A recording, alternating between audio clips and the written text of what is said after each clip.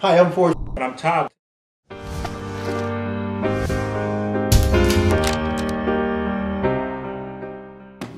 Today we're talking about the colon, or our colon. Hold on, colon. What's colon?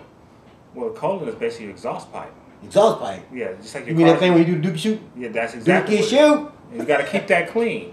Now how you clean it? Well, you're going to use herbs like psyllium husk, senna, activated charcoal. And it's going to clean it? It's going to clean it, yeah. Yeah, but some people stink and clogged up and shit. Well, that's because they're not cleaning. They wash the outside of the body, they don't wash the inside. So they don't wash the doo-doo pipes? They don't, You got to wash your dookie pipes, man. So we have a formula called our colon formula, which will assist you with doing that.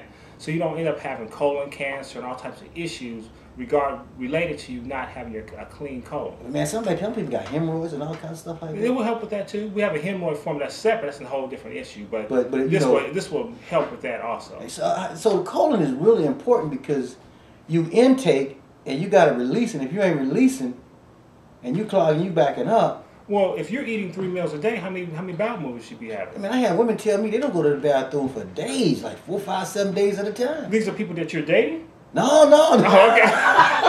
Okay, I'm just wondering how you know that. No, that's kind of personal. People call.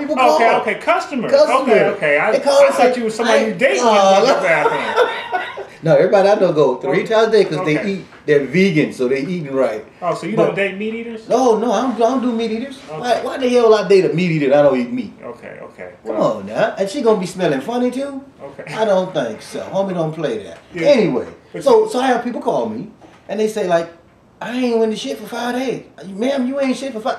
Girl, you tore up. That's a problem. That's a major problem. If you're not having a bowel movement at least twice a day, you are backed up. You're constipated. Now, your doctor's going to tell you it's okay. That's fine.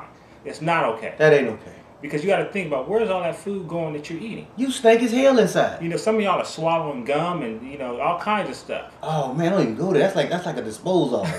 Like a trash container, And all this food is toxic. You're eating all these chemicals. And then you wonder why you're sick. You're sick. Most diseases start in the colon.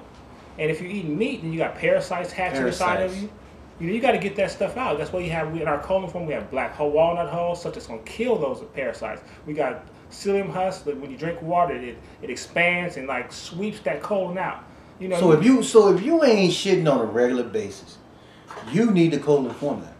And the good thing about the colon formula is it don't just make you go blow out. Mm-hmm. It don't make you just go boom, blow the whole bathroom.